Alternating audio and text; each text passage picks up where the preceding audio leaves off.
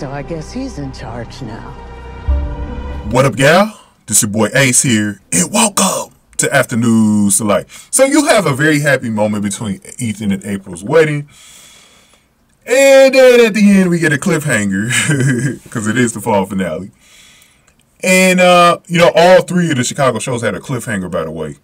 So you knew we were going to get a cliffhanger for all three, but we just wasn't sure what we were going to get here. So we learned that Jack Dayton is now in charge of med. Sharon learned it right after the wedding because Peter pulled her aside and said the board just informed her that Jack Dayton has bought controlling interest of the Gaffney medical facility. Oh boy, Sharon. You're gonna, oh boy. You know, and we know that Jack is up to no good because remember he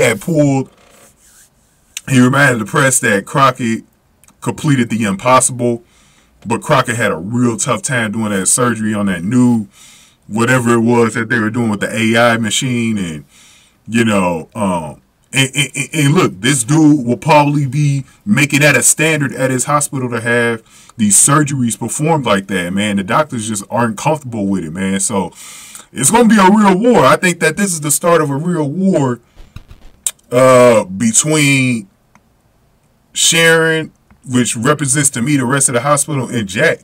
Because Jack, you know, he seems like a ruthless dude. So this is going to be interesting. I tell you what, this is going to be interesting to see the way this goes, man. Give me y'all quick thoughts about it, but go ahead and give this video a like, man. Hit the like button for me. Share the video. Subscribe to the channel, especially if you're new in the zoo. Any comments y'all got, definitely put them below.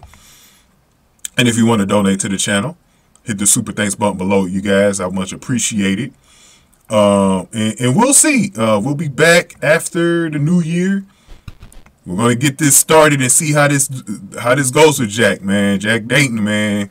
I'm glad that they actually put a storyline like this in here, man. I wanted to see a power struggle, man.